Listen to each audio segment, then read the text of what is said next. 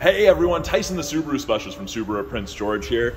Today, my video is about the advanced parking assist that you find in the new Subaru SolTerra, Subaru's first full EV. So I have a SolTerra with technology package here, and I've been wanting to test this out for a while, and in this parkade was really the only place I could find with bare lines. And even here, you can see that there is some snow on it.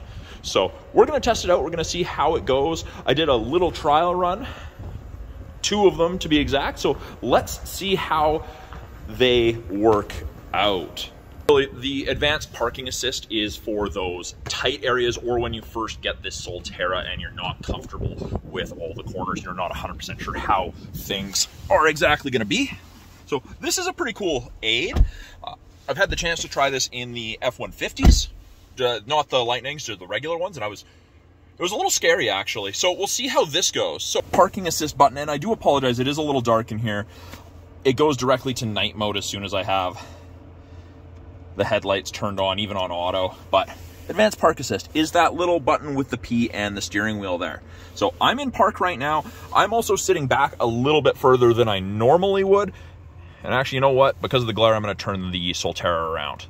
And we're back, it's just a little bit better. So I have literally just turned the SolTerra in the other direction. I am centered between where the parking spot lines are on either side of the vehicle, and I'm currently in park with my foot on the brake. So put it in drive like we're driving through a parking lot looking for a space, and we press park. Oh, seatbelt is unfastened. Safety first. I did learn that you can change the color of the SolTerra on the screen. It was white when I first got it. I was playing with some of the settings. I will show you that.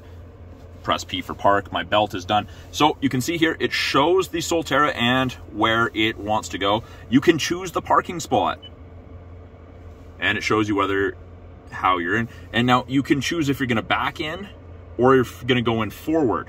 So let's do back in. So my foot's still on the brake. I press start, advanced park active, and it says remove my foot from the brake and check the surroundings for safety. So it's gonna start by moving us forward, and the wheel turns. I know it is kind of hard to see with it being so dark. Focus on the screen, puts it in reverse, and you can see it's kind of highlighted in blue where it wants to put us. And we can see we're getting kind of close to that post coming up there, that support post.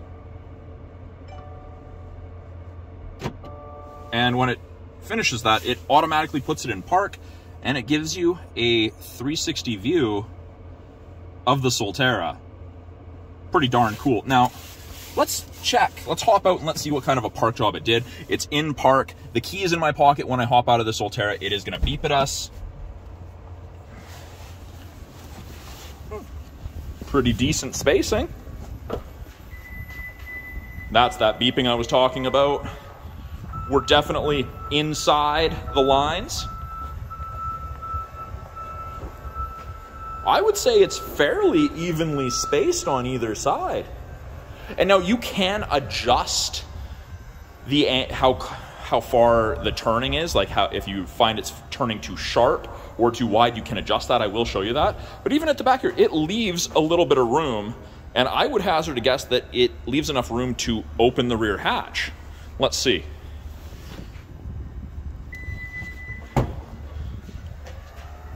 Just pretty close. It wouldn't open if there was a wall exactly where this was, but the spacing is great. But yeah, and then it will actually pull you out of a parking spot as well if it's tight parking. Let's hop in. Gonna put my seatbelt on, otherwise it won't do that.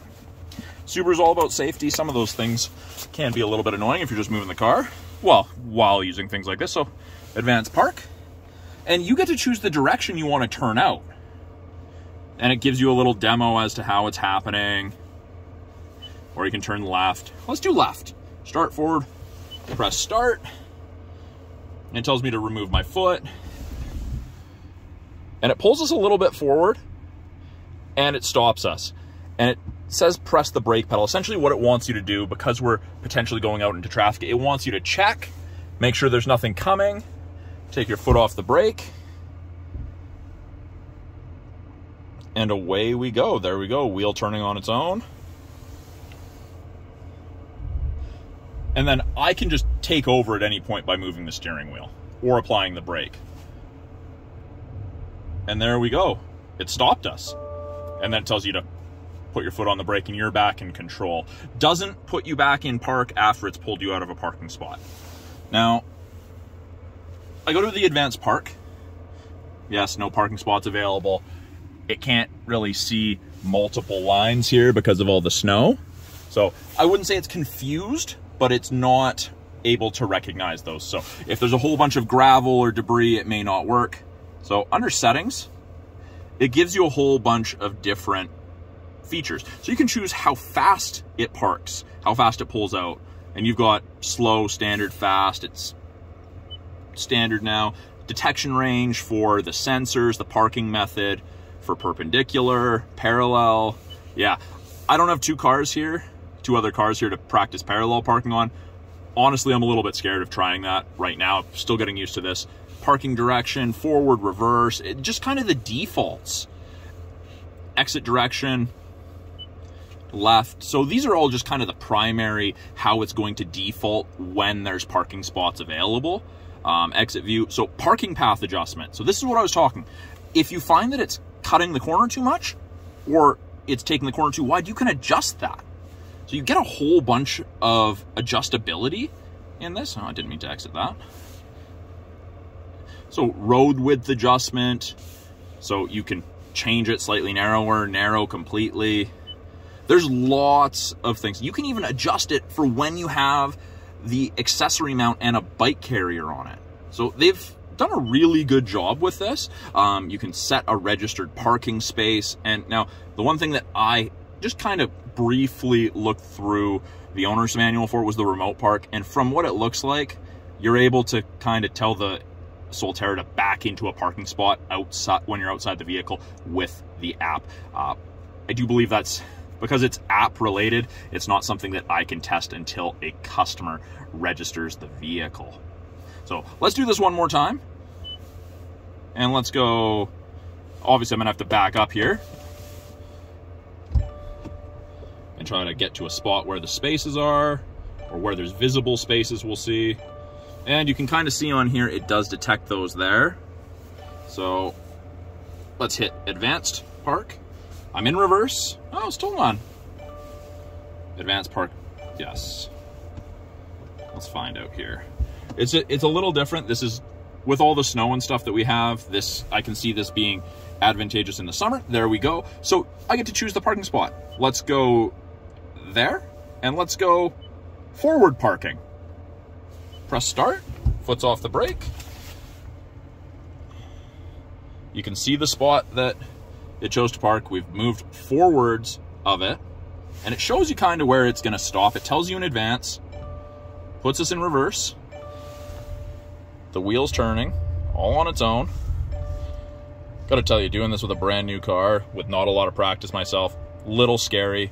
I do like that it shows how you're gonna make that corner. I think that's a great feature. It's gonna help alleviate some of the anxiety some people are gonna have about trying these new technologies. I think it's gonna help a lot. You can see. Now, when I get a little bit more confident with this and the weather's a little nicer out and I can see road lines all the time, I'm gonna try with vehicles on either side, and I will try parallel parking for you guys. And it put it in park for us, and it shows the vehicle. And then I did say I was going to show you, where is it? Here. Probably have to talk to you. Ah, there we go. View under vehicle, vehicle body color. So you can choose whatever color of SolTerra you would like. So I chose red because the outside of this one's red, but you could go white. And then you've got moving object alert, warning when auto display mode is enabled. That's cornering view, shows you all that. So very, very handy features. And again, this is just a very entry-level video about it. I'm not an expert with this by any means yet. Have to play around with this a little bit more.